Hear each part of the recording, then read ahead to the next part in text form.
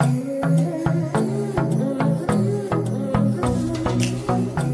morning, everyone. Welcome to our Sunday service. As we begin our time together in worship, if we can, let's pray for the oldest group of our brothers and sisters, the TNT group that consists of Isaac, Alicia, Hoon, and Caleb. But if we can, let's also pray. I'm sure you guys have watched the news or heard what's been going on in places like Texas, Oklahoma, people who have been hit really hard with the snowstorm, and they don't have power, they don't have electricity, they don't have water. So it would be great for us if we can pray for them as well as we begin our time together in worship. So if you can, let's join our hearts together and let's pray. Heavenly Father, thank you so much for allowing us to gather together in worship. We thank you for shelter, we thank you for family, we thank you for our church, and so many things to be thankful for.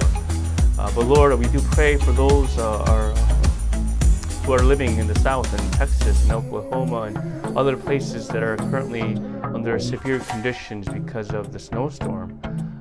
We pray that you'll continue to provide for them, and may they know, in spite of the chaos, that you are still in control, and maybe you've allowed these things to happen so that they can realize that their only hope comes from you.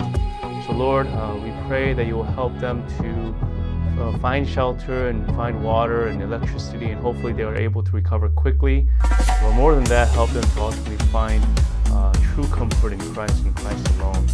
Lord, we do pray for our TNT group, pray for Alicia, for Caleb, for Hoon, for Isaac. We pray, Lord, that you'll continue to help them to grow as men and women of God.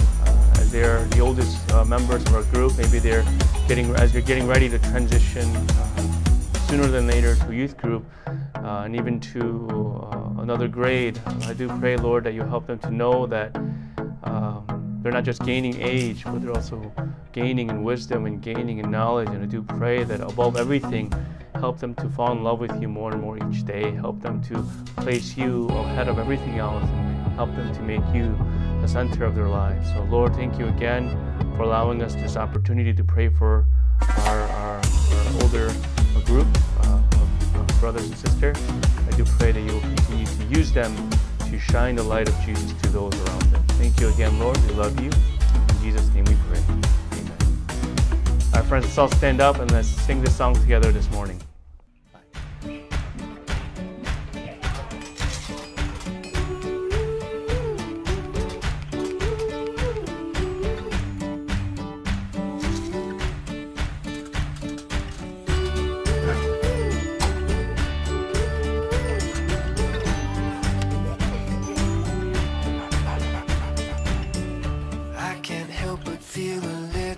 Down, a little worried when I look around. That's why my hope is in the Lord. I fix my eyes upon the God who gives, 'cause all I need is what I have in him. That's why my hope is in the Lord. My hope is in the Lord, I belong to him, he will never let me go. My hope is in the Lord, I can count on him, my hope is in the Lord.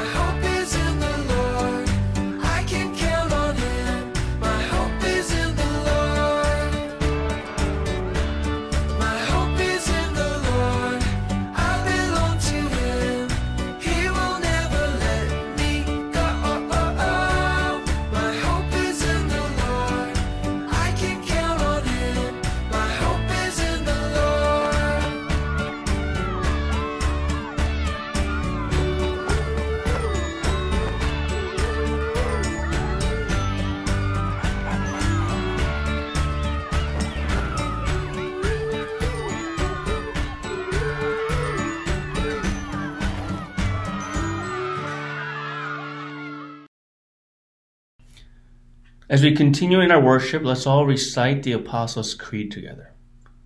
Are you guys ready? I believe in God, the Father Almighty, maker of heaven and earth, and in Jesus Christ, his only Son, our Lord, who was conceived by the Holy Ghost, born of the Virgin Mary, suffered under Pontius Pilate, was crucified, dead, and was buried. He descended into hell. The third day he rose again from the dead. He ascended into heaven and sits on the right hand of God the Father Almighty. From there he shall come to judge the living and the dead. I believe in the Holy Spirit, the holy universal church, the communion of saints, the forgiveness of sins, the resurrection of the body, and the life everlasting. Amen. Welcome back. As we begin our time together in the Word of God, I just want to ask you guys a quick question. Friends, have you guys ever watched the movie called Mission Impossible? It's a movie starring an actor by the name of Tom Cruise, who is a secret agent that goes on these missions that seem impossible. It's not just one movie, there's a series of movies, and each time I watch the movie, it seems as though that he always goes on these impossible missions, but somehow, for some reason, he always manages to pull them off. The reason why I share this is because in today's passage, Jesus shares with us that we are also called to be on a mission that seem impossible. As Christians or as people who follow Jesus, he tells us that we ought to show kindness like no other. Kindness that this world has never seen before. Kindness that seems impossible. Today's passage comes from Matthew chapter 5, verses 38 to 41. So if you have your Bibles with you, please turn with me to Matthew chapter 5, verses 38 to 41. Are you guys ready? Verse 38. You have heard that it was said, an eye for an eye and a tooth for a tooth. But I say to you, do not resist the one who is evil. But if anyone slaps you on the right cheek, turn to him the other also. And if anyone would sue you and take your tunic, let him have your cloak as well. And if anyone forces you to go 1 mile, go with him 2 miles. Give to the one who begs from you, and do not refuse the one who would borrow from you. This is God's word. Thanks be to God. In today's passage, we see Jesus teaching to a crowd of people that have been following him around during his ministry. And starting with chapter 5, Jesus goes on a mountainside and he begins to share with all these people that have gathered about how God wants his people to live. Kind of like in the Old Testament, the 10 Commandments that Moses received, and the people of Israelites were required to live by those 10 Commandments. But this time, Jesus is introducing a new commandment, a new way of living with Jesus. And out of the many things that Jesus shared, in today's passage from verse 38 to 41, we see how Jesus talks about showing extra, impossible kindness. A kindness that seems almost impossible, but a kindness that Jesus desires for his people to show. A kindness that is willing to turn the other cheek if someone slaps you on the right. A kindness that is willing to offer even more to someone who is thinking about taking advantage of you. A kindness that is willing to go 2 miles when you are only required to go 1. So what does this kindness look like? And why does Jesus require of us of such impossible kindness? You see, back in the day, during Jesus' time, the people of Israel were under the Roman rule, under this leader named Caesar. And because of this, although they were from Israel, although they were Jewish, they still had to obey and follow the laws of the Roman Empire. And one of those laws said that if a Roman soldier is allowed to ask a Jewish person to carry any of their belongings for a mile. And if the Jewish person was asked of this, they cannot refuse. The law was that if a Roman soldier asks you, hey, carry my helmet for me, carry my backpack for me, the Jewish person has to say yes and has to carry it for the mile. It can be a helmet, it can be a very heavy armor, it could be a backpack, whatever it might be. No matter how heavy the item might be, you were still required to carry for at least 1 mile And that was the law. No questions asked. However, Jesus teaches that if you are asked to carry it for 1 mile, we see in verse 41, you should carry it double the amount. You should carry it for 2 miles, right? We see in verse 41, if anyone forces you to go 1 mile, go with him 2 miles. Jesus is saying double the amount. That might sound crazy, but Jesus is saying that's the kindness that we should show to the world around us. That's the kindness that Jesus is requiring of us. Jesus is saying kindness is more than doing what we're told to do, but it ought to be excessive. It ought to be almost of an overflow. Why? Because when you make choices beyond what you're required to do, you are showing the person just how valuable and precious they really are. For example, maybe your parents ask you to clean your room. You might think you're being kind by listening to them and obeying them by cleaning your room. But what if you also decide to clean the bathroom? What if you also decide to clean your parents' room and even the living room? You're not required to do it. No one asks you to. But because you value your parents so much, you want to show extra kindness. Or maybe your sibling asks you to help them with their homework. You might feel like it's a burden or you have to because you're the older sibling. But instead of helping them as fast as possible so that you don't have to deal with them anymore, what if you volunteer and tell your sibling that you're going to set aside a time every day, 10, 20, 30 minutes a day, where you offer yourselves to your sibling and tell them that you care about them and they could ask you any questions they want about their homework. You're not required to do it. No one asked you to do it. But because you value your siblings so much, you want to show extra kindness. Friends, this is exactly what Jesus is reminding us about true kindness. Jesus didn't need to rescue us from our sin. He didn't need to go to the cross. He didn't need to die. He was perfect and sinless. However, because Jesus values each and every one of us so much, He wanted to show extra kindness so that in return, we too can be like Jesus and show kindness to those around us. Friends, kindness is not about simply doing what we were told to do or simply doing what we have to do. Kindness is not about doing the bare minimum so that we can get something in return. Kindness is not just doing what we have to do because we're told, but it's about doing things even when you're not asked, even when you're not told, because you want to do it. You want to because the person is valuable. You want to because Jesus first showed kindness to us. You want to because they too are loved by God and created in the image of God. So friends, let's try to show extra kindness this week. Not because we have to, but because we want to. Let's try to be kinder than we have to be, because by doing so, we are showing others the love and the kindness of Jesus Christ. We are all called to this impossible mission of showing extra kindness to those around us. It's a special, special calling. And it might seem impossible, but as we depend on God and pray to Him, He will give us extra patience. He will give us extra love. He will give us extra ability to show kindness to those around us. Amen? So let's pray this morning. Let's pray to Him. God, thank you so much for this morning, allowing us to learn from the book of Matthew and how you call us to show extra kindness that might seem impossible, but it is only possible because we depend on you and we ask you to enable us to do so.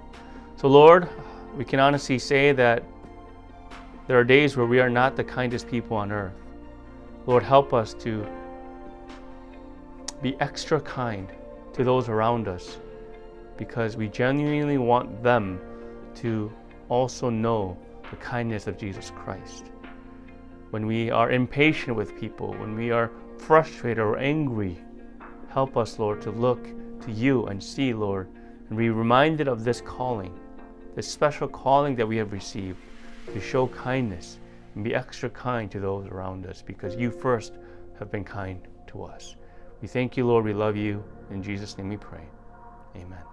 Okay, friends, at this time, let's go into a time of offering and let's say this prayer together. Lord, I give my life as an offering to you.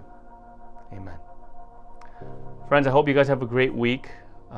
We are going to do something special for Easter as it is coming up very soon.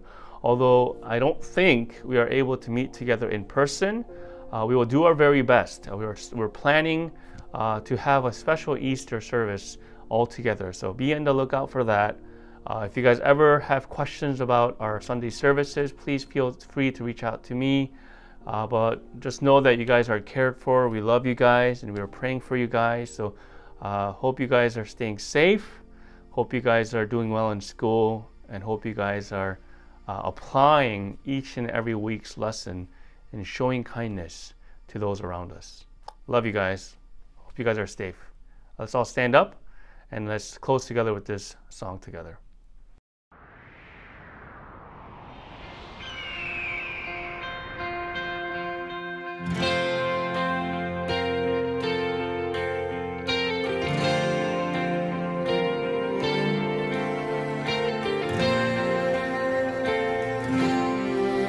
On a hill far away stood an old rugged cross, the emblem of suffering and shame. And I love that old cross where the dearest and best for a world of lost sinners was slain. So I'll cherish the old rugged cross till my trophies at last I lay down. And I will cling to the old rugged cross and exchange it someday for a crown.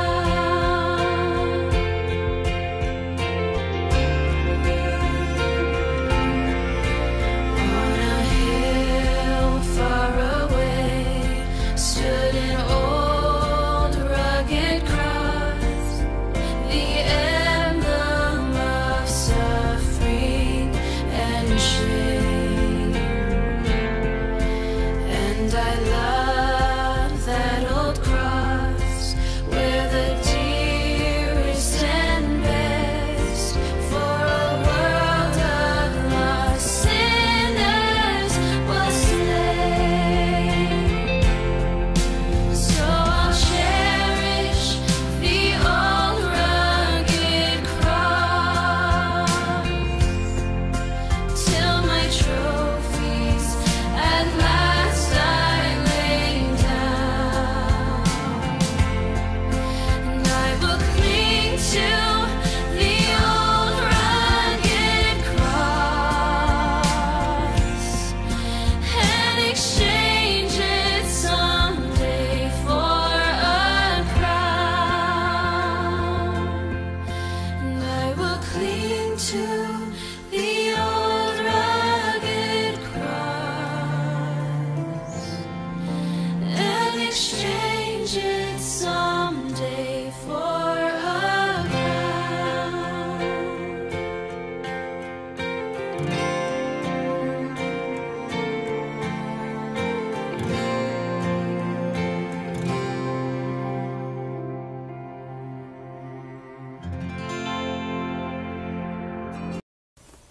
Let's close together with the Lord's Prayer.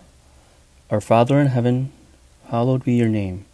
Your kingdom come, your will be done, on earth as it is done in heaven. Give us today our daily bread. Forgive us our sins as we forgive those who sin against us. And lead us not into temptation, but deliver us from evil.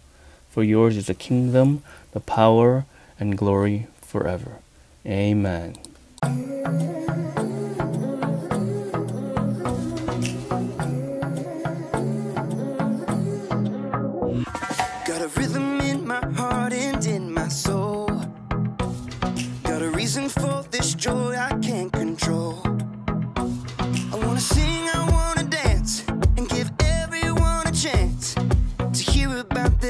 this love I know. Oh, what you give to me is not for me to keep, it's for the world to see your love. Every day you're giving me your kindness, every day you're giving me your love. Oh, with every single breath I am reminded that what you give is more than enough. So I'll give a little kindness, give a little kindness, give a little love away. Give a little kindness, give a little kindness, give a little love away.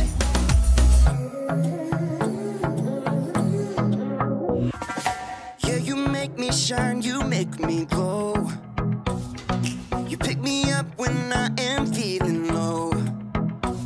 I wanna sing, I wanna dance, and give everyone a chance to hear about this endless love I know. Oh, what you give to me is not for me to keep, it's for the world to see your love.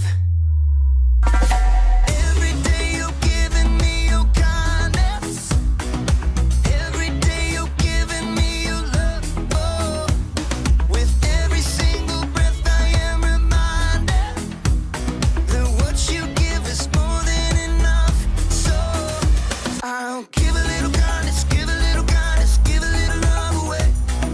Give a little kindness, give a little kindness, give a little love away. Can't keep it to myself, gotta share it with someone else. Your kindness overwhelms my heart, my heart. Can't keep it to myself, gotta share it with someone else. Your kindness overwhelms my heart, my heart. Oh, what you give to me